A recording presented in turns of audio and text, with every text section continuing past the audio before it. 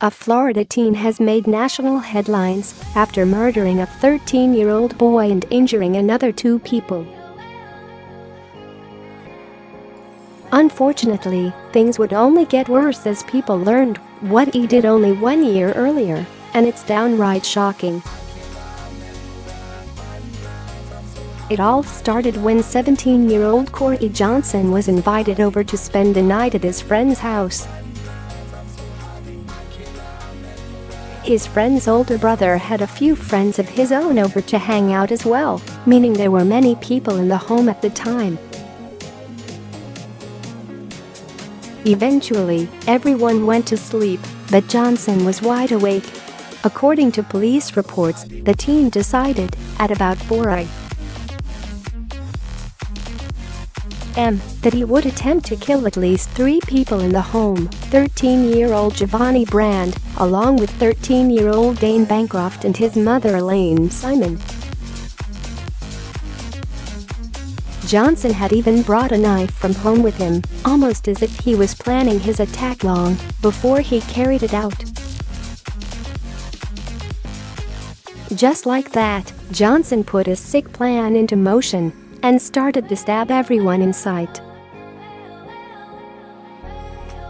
Elaine heard what she believed to be Jovanni moaning and went upstairs to see what was going on. Officer Jennifer Brashear wrote in the probable cause affidavit.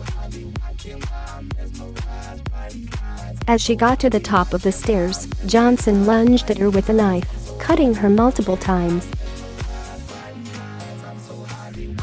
By the time police arrived, they found 13-year-old Jovanni Brand dead with the other 2 victims bleeding from several stab wounds, but things would only get worse.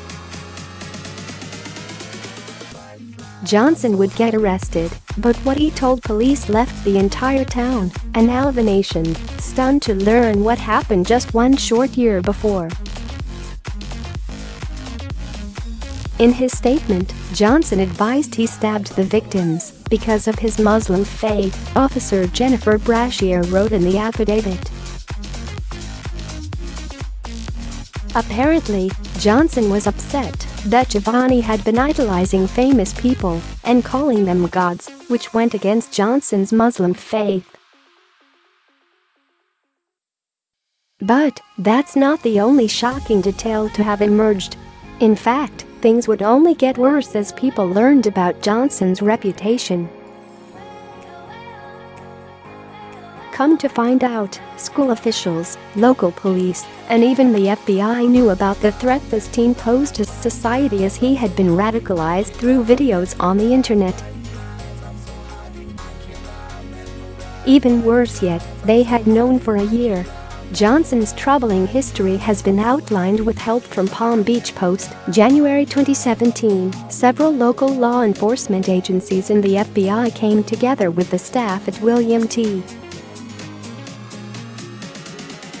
Dwyer High School in Palm Beach Gardens, where Johnson was a student at the time. The Palm Beach County Sheriff's Office received information stating Johnson supported ISIS and that he had reached out to the terror group online, expressing his desire to join them. A detective with the sheriff's office interviewed Johnson for a mental health assessment and said the teen sympathized with terrorist organizations. The FBI initially did not want to charge Johnson because he was a juvenile, and they believed a redirection approach would be the most beneficial regarding his conduct. March 2017, the FBI got consent to mirror Johnson's computer activity. The FBI spoke with Johnson, who denied any affiliation with ISIS, and told him to cease all social media activities related to ISIS and any other terrorist organization. Summer of 2017, the FBI said Johnson was again making online posts, and they were working to officially charge him. February 2018, the FBI said they had all the evidence needed to charge Johnson and that an assistant U.S. U.S. attorney also said there was probable cause to charge Johnson. March 5, 2018, Jupiter police checked in with the FBI to see where they were with the federal charges, and the agent said the affidavits would be coming in the next several weeks. March 12, 2018, Johnson was in jail for the fatal stabbing in Palm Beach Gardens that occurred on March 11, 2018.